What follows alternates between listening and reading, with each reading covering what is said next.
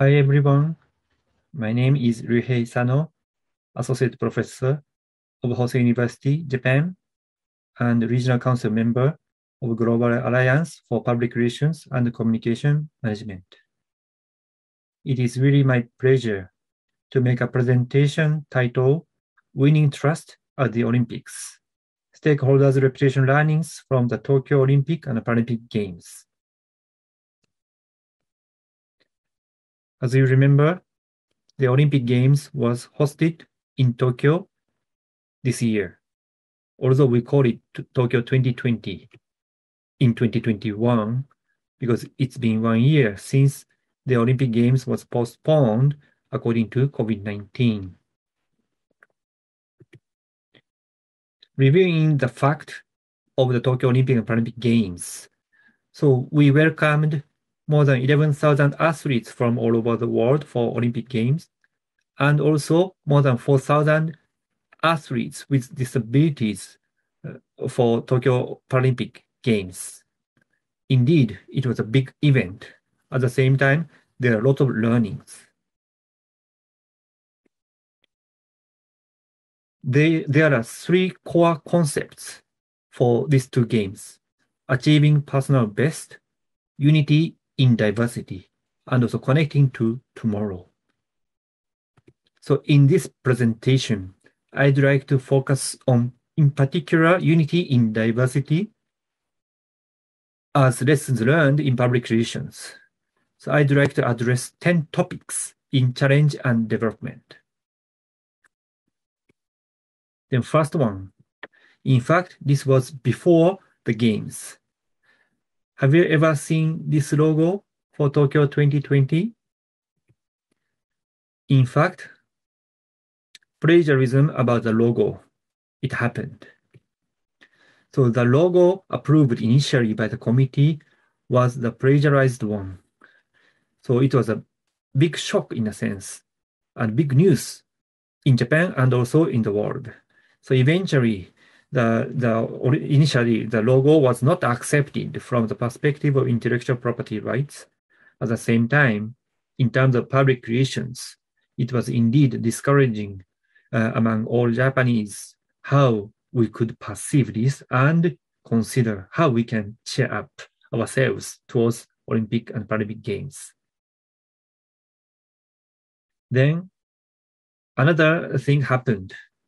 It was the resignation of key personnel in the organizing committee and also the opening and closing ceremony. There are several important persons. However, these people resigned in the very important positions for Tokyo 2020. And indeed, in terms of public relations, it was a big impact as well, because some of them were resigned according to several words, such as to insult the appearance of female celebrities or even harassment. So before the Tokyo Olympic and Paralympic Games, then there are several negative perceptions in terms of PR. Then, needless to say, we had COVID. So the games were held without spectators in principle. So it was a very tough decision to make, but decided that no one would be there to see the performance of athletes. So the games were held while a state of emergency was declared in Tokyo and other cities. But at that time, the number of new infections, the cases did not stop at all or even continue to increase. So very, very tough decision. However, eventually the games were held, but no one could say that there is any indirect effects of COVID-19 or not. Then once the games were held, but with no spectators in principle, meaning no ticket revenue as well. Therefore, the organizing committee was sure to end up in the red. Then question was raised. So the major issue is how to share the burden in terms of finance as well. So in terms of public relations, now there is the debate as to how we could review the games comprehensively and keep the transparent discussion, in particular concerning a challenge to commercialism, because games were held and there are lots of PR activities as well. But eventually, the financial-wise, the discussion was not always made, but event was organized. And this year, it was very important for all of us in Japan because of this photo too. Would you please recall what happened 10 years ago? In fact, for us in Japan, the reconstruction was one keyword for Tokyo Olympic and Paralympic Games. Because initially, the motto of these games was Olympics for Reconstruction. So in 2011, 10 years ago, we had the Great East Japan Earthquake, the very big one. And this Olympic was supported with the motto towards the reconstruction of this earthquake. So therefore, this motto was well supported. However, eventually, after the COVID-19 in particular, so this motto was not always highlighted. Then there are several other issues concerning public relations. Could you please guess what kind of photos they are? In fact, in the games, 25% of foods are in loss or waste. Because according to COVID-19, the number of volunteers decreased drastically after the decision was made to have no spectators. So not so many people are there anyway. Therefore, no volunteers as well. Then lunch boxes were disregarded in place where the general public could see. So, but another challenge was even if the event was canceled, however, the number of orders are huge. Therefore, the lunchbox might have been disregarded anyhow within the business, such as the factory.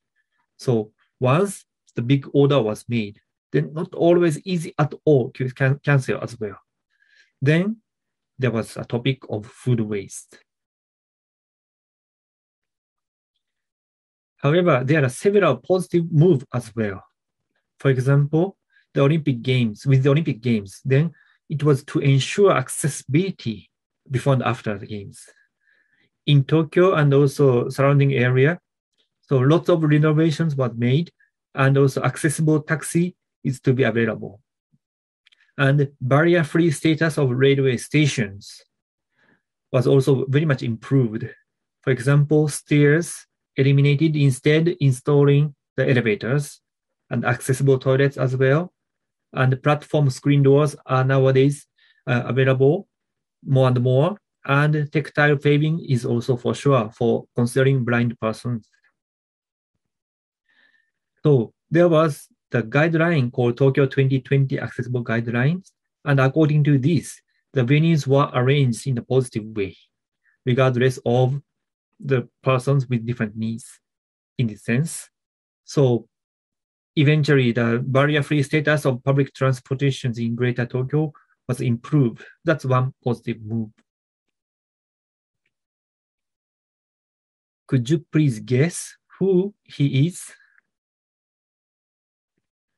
Actually, he is what they call the deaf interpreter. So he was mobilized in Tokyo Games in the closing ceremony. So when it comes to the sign language interpreters, some may imagine that they are hearing persons and listen to someone and interpret by sign. But in the opening of Tokyo Olympic Games, then initially the non-sign language interpreter was provided. Then deaf community and also other persons raised a voice as to why not having sign language interpreters to make sure that all information is to be accessible. Then there is a form of sign language mainly used by persons with hearing impairment, such as deaf person.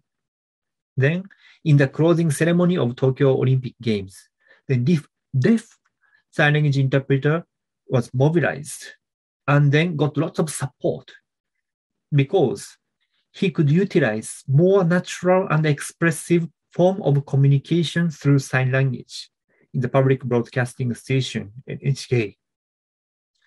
So in this context, so many people got to know much more about the nuance or what's really going on, because this deaf sign language interpreter can express clearly about such the minute, the nuance of the feelings as well. And it was really focused in public relations. It's really positive move as well. Then another thing that I'd like to highlight is the Japanese technology for persons with disabilities. So hosting the Paralympic Games in Japan, it's been a good opportunity for others to get to know disability publicly. And in this context, lots of technologies were introduced. So many companies, regardless of the size, big or small one, then they focus somewhat the technology which is applicable for those with diverse backgrounds, such as persons with disabilities. Then some corporations started to think more about what they call the needs of those with different perspectives, those with different needs, like persons with disabilities, and this could be public relations as well. Nowadays, we have Sustainable Development Goals, or SDGs. So therefore, now so many companies or the initiatives, they focus on SDGs, and disability could be one entry point. So the Tokyo Paralympic Games could enhance understanding about the different needs of persons with disabilities in this context. And challenge and development number 10, I'd like to highlight We the 15. It's a big campaign of persons with disabilities. In fact, it is indeed a biggest coalition ever of international organizations, because We the 15 is a campaign launched at the Tokyo 2020 Paralympic Games with colleagues of 1.2 billion persons with disabilities. In fact, in all over the world, we have 15% of the populations are with disabilities.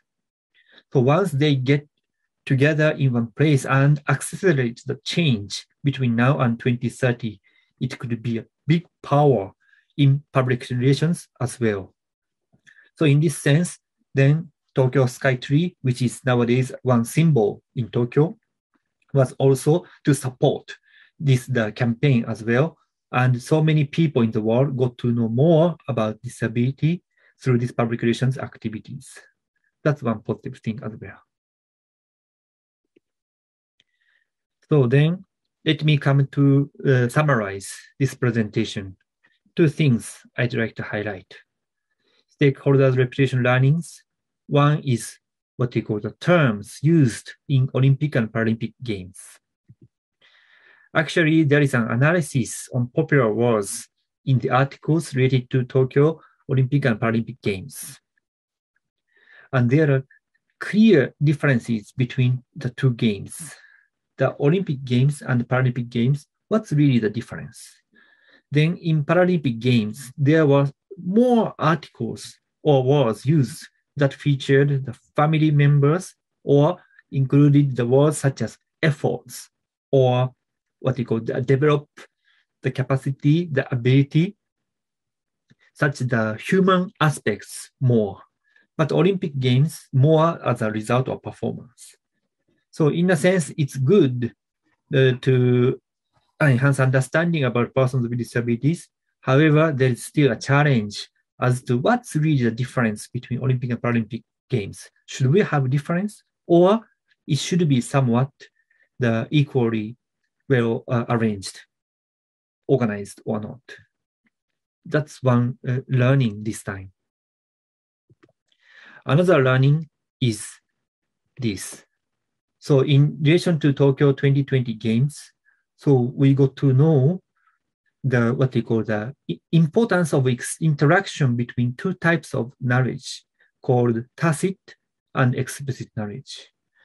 If we wish to create more impacts in public relations, then we need this interaction between two knowledge. What does it mean? Because explicit means it's clear or visible or written. So that's why it's easier to understand in a sense. However, in COVID-19 situation, there are a lot of unexpected things happened in conjunction with Tokyo 2020 Olympic and Paralympic Games. So in this context, we had to mobilize tacit knowledge in public relations as well. Tacit means unclear or informal or not always clearly visible. So in this sense, the learning by doing many things in public relations as well. So it was indeed a challenge. However, because there are lots of new learnings in response to COVID-19 in particular, therefore, lots of new ideas coming up as well. Then, one conclusion that I'd like to say in promoting public relations is how we can set up such opportunity of the dialogue between tacit and explicit knowledge so that then we can promote more new knowledge and new idea coming up for strong public relations. And Tokyo Olympics was one opportunity for us in this sense. So, arigato. Thank you very much for your attention. So I hope this presentation could be somewhat interesting for you. Once again, thank you very much.